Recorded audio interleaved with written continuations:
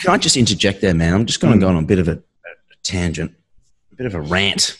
Yeah. It fucking pisses me off when, when I tell people I exercise every day. I move my body every day, and people are like, oh, no, that's not healthy. You should really rest. I just gave the example of how much we sit down, how much rest, do you have? And then you get people, I was going to go down a massive rabbit hole, but I won't do that.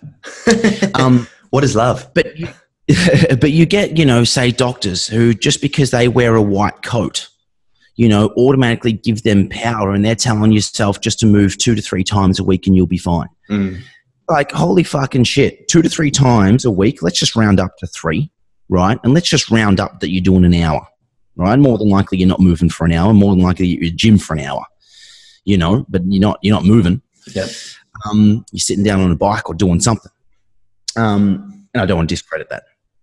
Any movement's better than no movement, but you get what I'm saying. Yeah. And then it's like, oh, no. The doctor said that, I should be really careful. I should only exercise 3 times a week. Man, there's still 4 other good days to move your body. There's still 4 other opportunities to get better.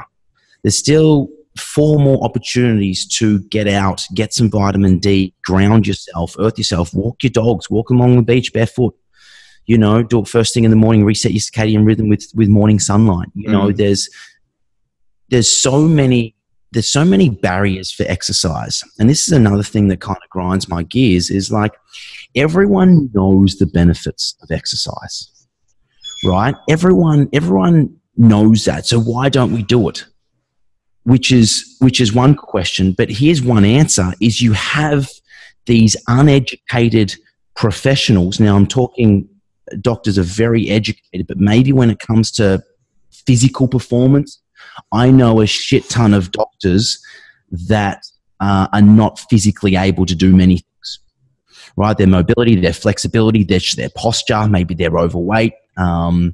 Maybe they use, maybe they put their hands on their knee when they sit up out of their chair. They can't even stand up without using assistance, So they are educated, but I don't think they're educated and qualified for telling people not to move their body. I think that is an absolute ludicrous recommendation. Yeah, there's like 3 things I want to say in response to that. Number 1, human beings, to give you my answer as to, why people don't do this, is because the only thing stronger than the will to survive is the will to remain stuck in a story, because to not be who you are is scarier than, trying to be someone else. So perception of your own limitation is, sometimes people even know that, but they are not willing to become someone else because it's scary to swim between 2 egos, The second thing, we talk about people who are educated. Already the implication is, at some point in time, I wrote and read and studied and learnt. But life, especially given the internet, especially how much access we have to online journals and things now, I have a bookmark website on my Google page that gives me access to every peer-reviewed journal in the psychological literature. That has never, ever before been accessible to people that aren't high up in that world. And it's incredible that we can do that now. But to be educated is an ongoing thing, always reading, always learning, because what was right 30 years ago is not right today. And I think it comes down to a temperamental thing. Some like psychologists, psychiatrists, scientists, any ology, the study of, if you don't absolutely love it, you're not going to be interested in finding out more. You're going to go to degree, and then it's going to become like a job like any other, You have to stay up to date. And this is what I love about the internet, is because it's breaking the barrier and people are starting to wake up and recognize what a label actually is. Now, obviously, you and I aren't discrediting all of these individuals, but we are saying that it's important to seek your own truth and recognize who actually practices what they preach, because do as I say, not as I do is a very outdated model. And like you, my friend, I would not go to someone that hasn't really lived it and then come out the other side. Yeah, absolutely, man. And, we can even go deeper on that as well. I love the surface level technology advancements and the access that we have. But again, it's surface level. to be able to bookmark your or peer-reviewed studies, you're going to have a growth mindset, don't you? You didn't just learn what you learned and go, sweet, boom, I know it all. I'm going to stop my learning in this area. Yeah. It's like, cool, I know shit all. That's why I have to continue to grow. And so what happens is when this fixed mindset happens from, say, people who learnt, old outdated methods 20 years ago, 30 years ago, and they're still giving those recommendations now that you shouldn't exercise every single day. It's bad for your body. Depression is a chemical imbalance. Yeah. It's like, man, you got a fixed mindset.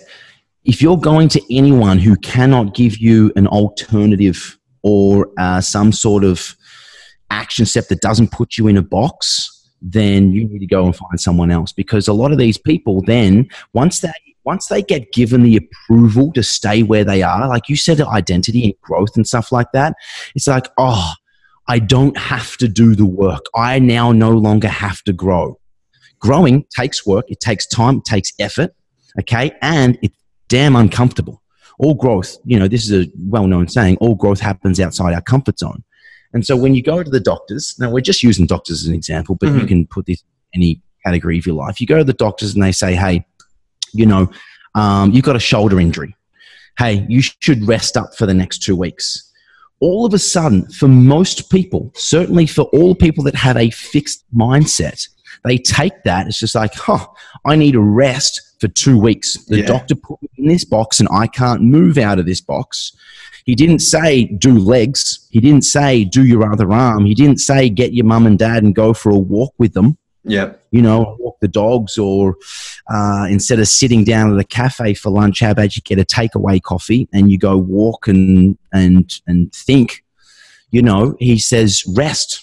And then for 2 weeks, people go backwards. And as a healthcare system, it ain't a healthcare system. That's not promoting health. It's promoting sickness.